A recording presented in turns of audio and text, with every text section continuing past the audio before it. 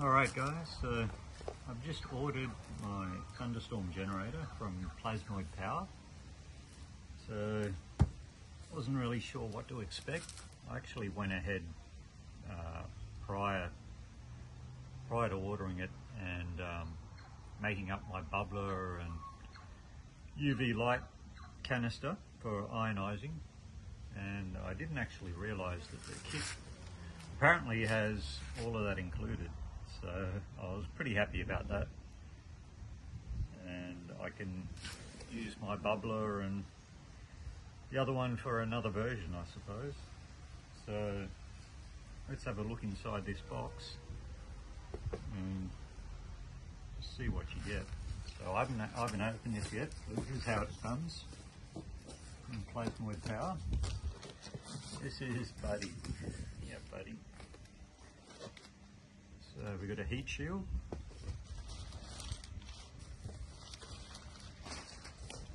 Have a look inside the box there. So everything's wrapped up in bubble wrap. The Thunderstorm Generator. Thank you, Malcolm, for all your effort and 10 years of isolation on an island just to bring this to the world, which is very much appreciated. It's long overdue, and like you said, even Tesla had to beg for money, which is one of his downfalls, which is where Malcolm triumphs, I suppose. Okay, so we've got the Thunderstorm Generator. It's all wrapped up. We've got the bubbler. Just like a water filter canister, and they've done all the hard work for you.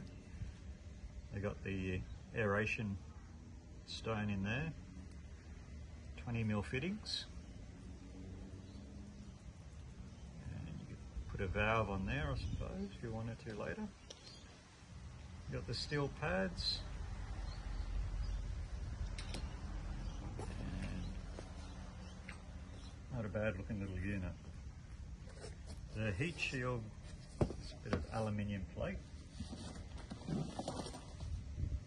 Here we have the ionizer unit, which is the light bulb, the UV light. So it's another water filter, which is non-transparent. So they've drilled an additional 2 holes for air intake.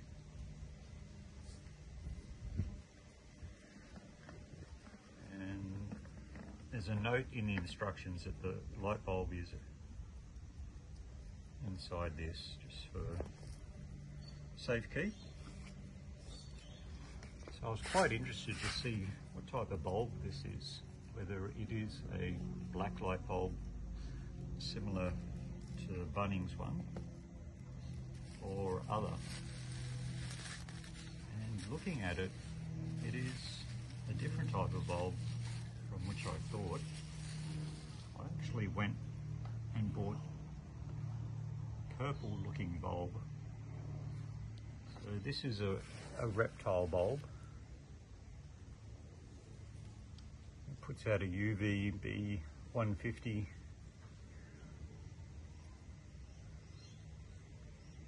spectrum of light. So it's a little bit surprising. I thought it would have been one of those traditional black light bulbs that you see. So we can put this into the fitting, and it looks like a bulb that you could source online.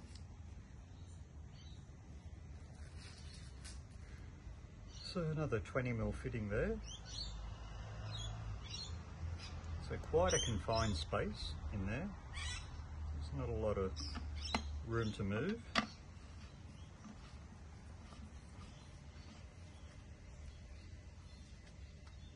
It's got a good seal.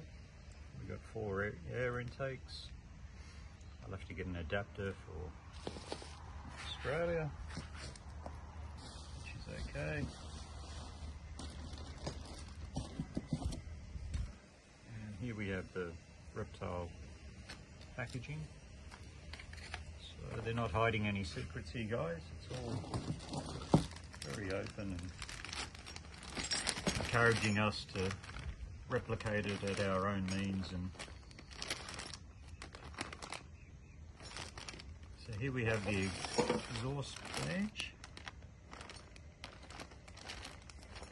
So a bit of, they've even included a manifold seal. So it's a high temperature sealant.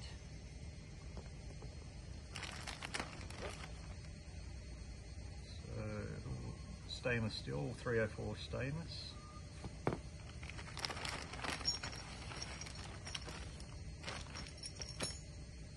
So they say that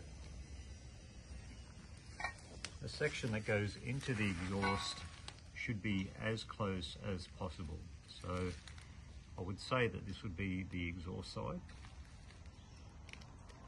or maybe just this one.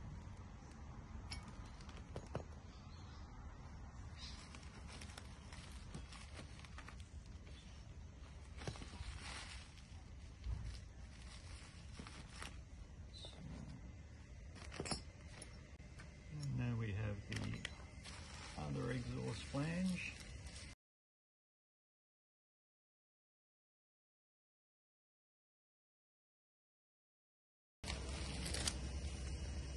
There she is. So you can actually see the ball inside the second sphere. The ratios are 4:3:2.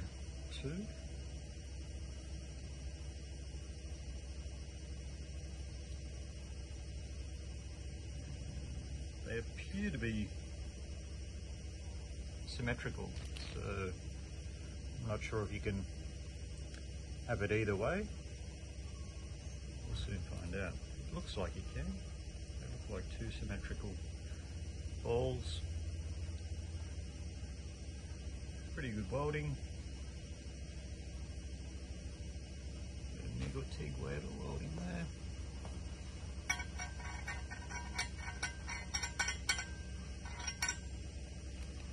So these actually look like 25.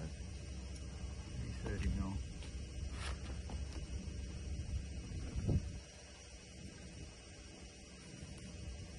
One inch, okay. So 3/4 inch, 1 inch. We're metric here in Australia, so just force the habit of using millimeters. So here we have our Venturi carburetor retrofit, and they've included some extension hoses for fuel line, and this is probably an air line, or it could be another fuel line depending on the size of the fuel line on your carburetor system. So it looks like all copper, and it's just an angled cut on a copper pipe. Like a 45-degree cut. And they've included the gaskets.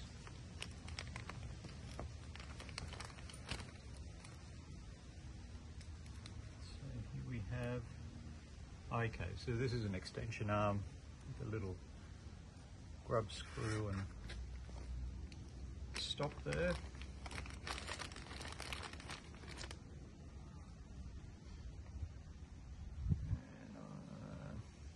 Okay, so this fits onto here, I'd say. So maybe there's an olive that goes in there. Compresses that pipe for the Venturi.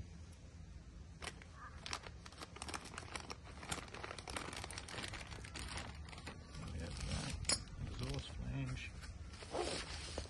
Lay it out a bit neater here. Thunderstorm Generator.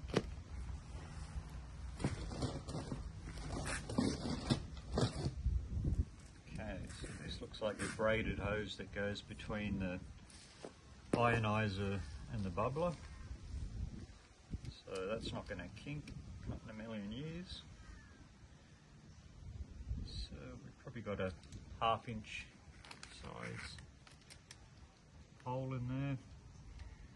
We've got 3/4 inch fittings.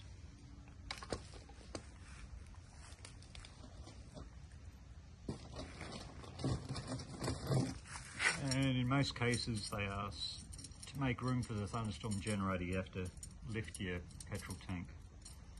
So they've actually included the threaded rod to actually lift that up and hold that above your generator frame.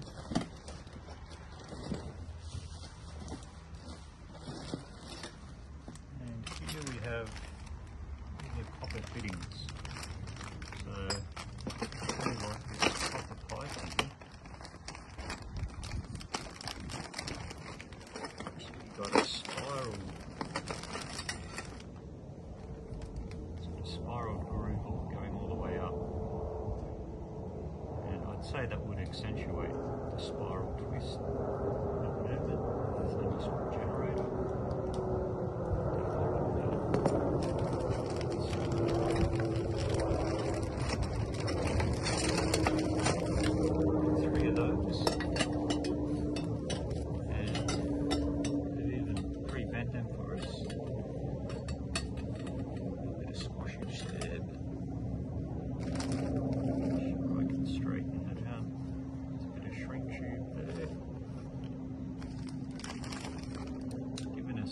Nice clamps actually, some nice clamp brackets, little water filter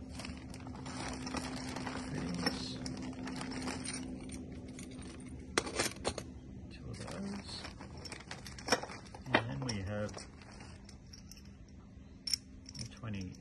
3/4 inch fittings. We've got 4 of those, and they're going to obviously compress these copper fittings onto these and elsewhere. I have some nylon, some copper olives. Right, they've actually included the olives in there, the compression olives. So very nice little kit.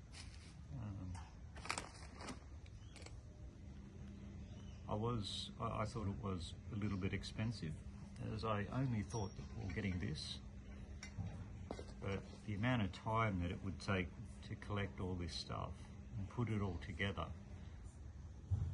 it would easily take me a week, easily.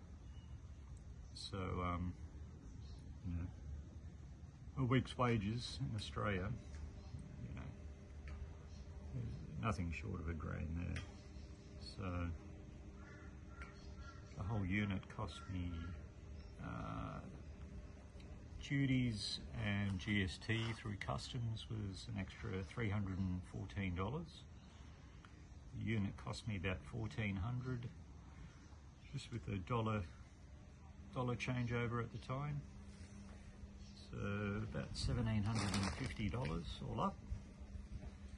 So if you take $1,000 off the sourcing and labour for all of this, I only paid $750 in my eyes for the Thunderstorm generator, which would probably take me 6 months to make. Probably I'd have to buy about $2 grand worth of gear. So absolute bargain in my eyes. All right. Thanks guys, thanks Kevin. Thank you to Kevin Baker. I know he's a man who probably is wearing many hats at the moment and answering a lot of questions, and he did a great job of explaining everything and giving me support when he had time. So thank you.